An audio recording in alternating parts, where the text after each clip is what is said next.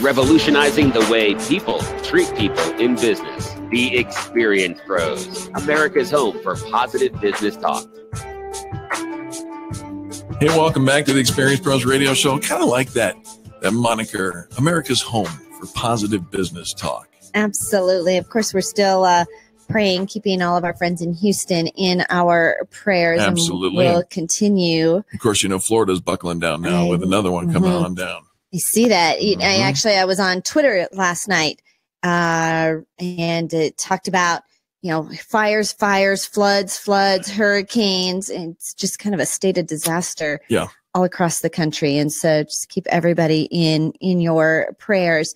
Let's talk about how do we connect with people. These days, it feels like, yes, we are super connected. You have access to anybody you'd ever want to interact with thanks to social media and the internet, right? They're on Twitter. They're on Instagram. You can Snapchat with them. You can find them on LinkedIn. They've got a Facebook page. Anybody you'd want to be connected with, you can find. However, people are feeling really disconnected. They feel invisible. They feel unheard. They feel as if, you know, they don't matter. They don't matter. Let's post this so I can prove that people are paying attention to me. But being connected isn't about the number of likes you get on a social media post, or, you know, it isn't about volume. It's really feeling like you've got somebody you could call on, that you could reach out to, that when they needed something, they would call on you. And so it's not just always business, it's life. So here's a couple of tips for how you can connect with people and just be available and be more aware of the impact that you have with other people, because we are far more impactful than we give ourselves credit for. Sure. And because we're just doing it all the time. And so first one is to be present. And that means not being distracted and having 1,000 other things going on when you're in a conversation with somebody. Right. And, you know, to have your phone or to be, you know, have 13 tabs open, to have your phone dinging all the time when you're in a conversation with somebody else, you know, be truly present with where you are. Right. And what does this look like on social media? You get the likes, you get the comments. Do you engage with them? Nope. I'm just counting them. Refresh. How many more we got? How many more we got? Okay. 17 people liked that. Did you reach out to those 17 people? Thank either them on their page, in a private message, or even in a reply right then and there? You know, when I worked for that major coffee cup corporation out of Seattle, one of the things that they said was, always, when you hand off the coffee to the guest, always look them in the eye and say thank you, because that little bit of engagement actually increases your sales and their rate of return 278%. Eye contact. Right? Somebody walked by not too long ago and kind of gave me the wave, but didn't even look. Okay, eye contact, people. Yeah, that doesn't feel good. No, it doesn't. Yeah, hey, how you doing? I'm still doing my thing. Eye contact. So in the social media sphere, that looks like a reply to a comment. Yes. Thank you for your comment. Thanks for engaging. It's nice to see you. I just wrote somebody and I said, it's so nice to see your name pop up on my inbox because somebody had liked one of my things, one of my posts. Right. And I know you think, oh, I don't have time for 17 conversations. Make time. Do you want to be connected? Right. You can't have it both ways. Yeah. All right. How about this one? Pay attention to your intuition. Have you ever felt like, if somebody ever come to mind and you thought, oh my gosh, it's been a long time since I've heard from that person. I was just thinking about them. They came to mind. I heard a song. I saw something that reminded me of them. Pay attention to your intuition and reach out to them. It's not a coincidence.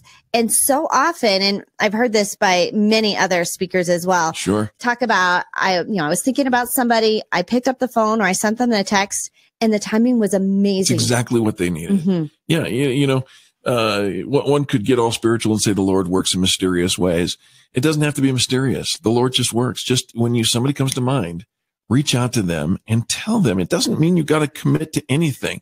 I was standing in line behind a lady at the coffee counter a couple of days ago, and this lady was so beautiful and immediately intimidated by her aesthetic beauty. But what was really beautiful is she kept looking back to see her son sitting there with a box of a dozen donuts. And he had one and he was just munching down while Mama was getting her coffee. And she just kept looking back, and her smile and the love that was evident between her and her son. So when I walked out and left, I made it a point to stop there. And I said, I got to let you know how beautiful it is to see your obvious love and connection to your son, and just have a good day. And I'm gone. And I know that made a difference because there was a connection. You know, there is, and you can be connected. How often do we wait for somebody to call us? Nobody's called me. Nobody's asked me out. Nobody's reached out. I always have to be the one to initiate the conversation.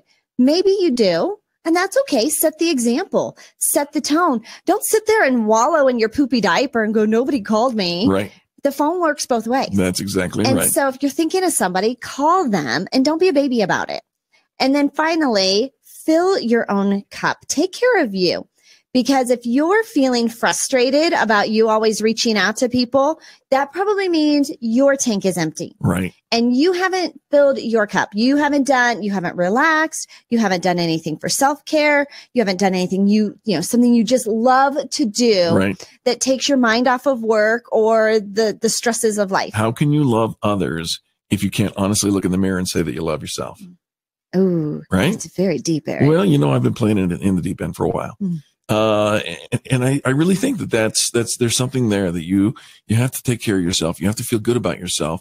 And if you can't, at least if you don't right now, surround yourself with the people who will provide a positive experience. That's what the Experience Pros radio show is all about, because you turn to mainstream media and what do you hear? You hear all about the murders. You hear all about the market crash. You hear all about the people somebody done wrong, right? Stop that. Find somebody who's going to lift you up. Right. So who you hang out with is of utmost importance to fill your cup. If you've got people that are always complaining, they're just always negative, always bringing you down, kind of shooting down your ideas and your dreams, you can't always fire your family. You can't always get away from all the negativity.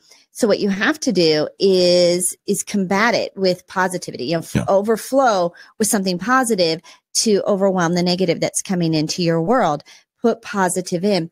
But if you are finding yourself frustrated at people, anxious, kind of yelling, kind of angry, stressed out, then look at what you're doing to take care of you.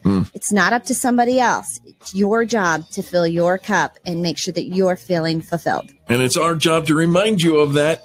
So don't hesitate to tune in on a regular basis and get your booster shot of positive business talk right here on the Experience Pros radio show. We're going to take a quick break for the top of the hour news, and then hour number 2 comes next. Tim, thanks for listening, brother.